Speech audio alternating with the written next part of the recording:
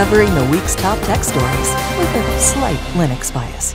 Both Hewlett-Packard Enterprise and IBM have announced significant cost-cutting measures, including pay cuts and significant job losses.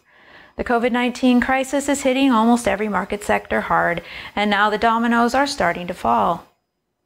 As other small, medium, and large businesses reduce operations or shutter for good, the tech firms that rely on enterprise clients are themselves taking heavy losses and laying off personnel.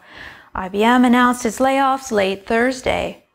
In a statement, the company said the highly competitive marketplace requires flexibility to constantly remix high-value skills, which in this case means deciding you no longer place a high value on the skills a significant number of employees bring to the socially distanced table. IBM, like many firms now facing cuts and layoffs, was not in the best of financial situations before COVID-19 hit.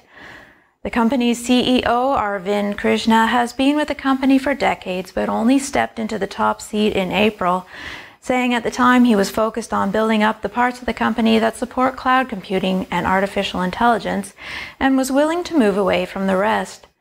IBM did not specify how many positions were being cut, but both the Wall Street Journal and Bloomberg News report thousands of employees were affected in 5 states: California, New York, North Carolina, Missouri, and Pennsylvania. IBM said in a statement it would offer subsidized medical coverage to affected employees for the next 12 months. Hewlett-Packard Enterprise also announced its cost-cutting plans on Thursday as part of its more recent quarterly earnings report. The company will cut some salaries through at least the end of October, with executives seeing pay cuts of between 20 to 25%. The company, like younger tech brethren such as Facebook and Twitter, says it will further save money by embracing remote work in the longer term, allowing it to shutter some offices.